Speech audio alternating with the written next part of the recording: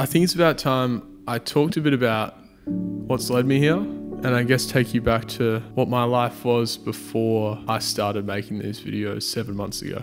So in 2021, I graduated from high school and just didn't really have a clue as to what I was going to do. I'd heard a bit about gap years, but didn't really know how to do one, and was weighing up either getting into a 5-year physio degree or a Bachelor of Communications and Media, which is basically journalism. I decided to start my communications degree and instantly questioned why I'd chosen it. And quite quickly I had my mind up to try something else, but I had no idea what that was going to be. And without any plan, after my first semester in 2022, I decided to defer my course for 6 months. I was probably going to work, save as much as I could, and just do very little for the rest of 2022. About a week later, a mate from school, Cam, messaged me saying there was a job opening down south for me to work and live on a winery in Yapping. If he hadn't messaged me that day, which was June 26th, 2022, I don't know if I'd be doing any of this. I said yes, and 3 weeks later, packed up everything I had and moved down into this flat in Yapping and worked full time at this winery, surfing most days before and after work, meeting so many new people and having a lot of fun. So 6 months later, with this newfound freedom and kind of realization, I guess that I could do what I wanted, me and 2 other mates, one who I'd only just recently met at work,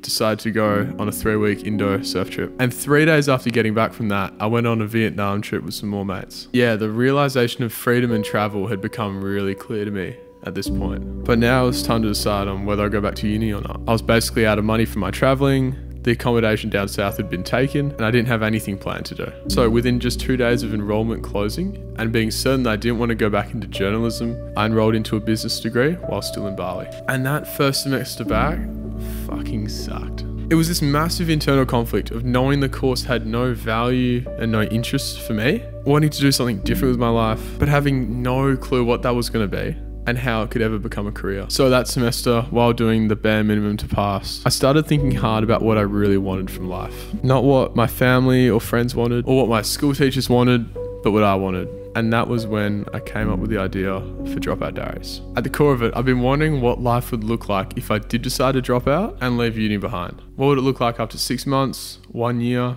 5 years? What could I do in that time? What could I achieve in that time if I really set myself on something? So instead of waiting for someone else to show me, I'd do it myself and be the one showing others what it's like. And that's what Dropout Diaries would become. To follow something different that you're interested in, even if others' opinions, values don't align with that thing, or what others want you to do, especially if that's not what they want you to do. Because I know so many other people who felt the same as me when I was at uni. Lost, anxious, and tethered to the expectations from their family. If you want to know what happened since I started, lucky for you, I filmed all of it and showed the camera with full honesty what I was doing at the time and how I was feeling. Since we've come so far and so much has changed, I reckon now is a good time to just have a little flashback to what day one looked like. Does know whether he's receiving something in this way or not, and secondly, that he hasn't been created by God in such a way that he says, good, pull out the mouth, he's just raised, keep it out, I do know.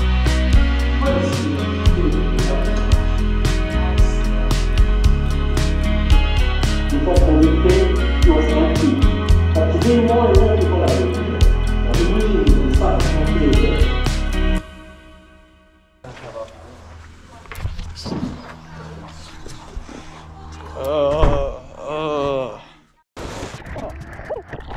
I dropped out. I fucking don't like what I'm doing at all. I'm gonna show an unfiltered version of what dropping out looks like. So it's gonna be for building my brand at Winners Creative, saving and traveling. I'm gonna see how far my money can take me, and I think it'll go a long way. It's not for everyone, but what everyone else is doing isn't for me. My name's Sam. Thanks so much for watching. Dropout Diaries. Stay tuned. We're gonna go travel the world. We're now 32 episodes into this journey and we've hit 1,000 subscribers on YouTube. It's been 7 months and 9 days since episode 1. It honestly feels like it's been a lot longer. And although 1K subs is so amazing, and I'm honestly blown away that so many people would choose to actively subscribe because they want to see more of what I'm doing, the intrinsic gains from this whole journey have been even better. Like, I'm a completely changed man since that first episode. I'm still starting this journey. Like, I see this as a long-term commitment, and I feel like I'm finally starting to find that path, that career that I really care about, that I'm really interested in. Maybe you could say I'm finding my purpose.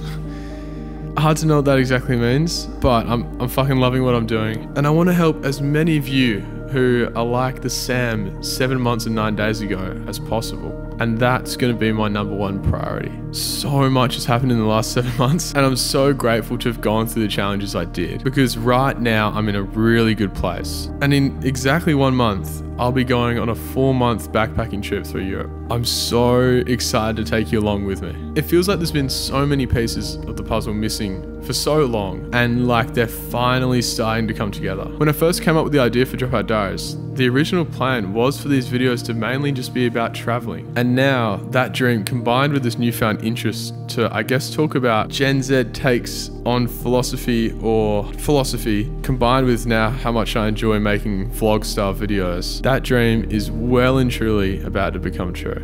I mean it when I say that 1K subs is just the beginning. You guys are early to the party, and I'm so grateful to have all of you here. Thank you so much for being here. My name is Sam. This is Dropout Diaries. We've reached 1,000 subscribers, ticked it off the board, and we're going to travel the world. See you next week.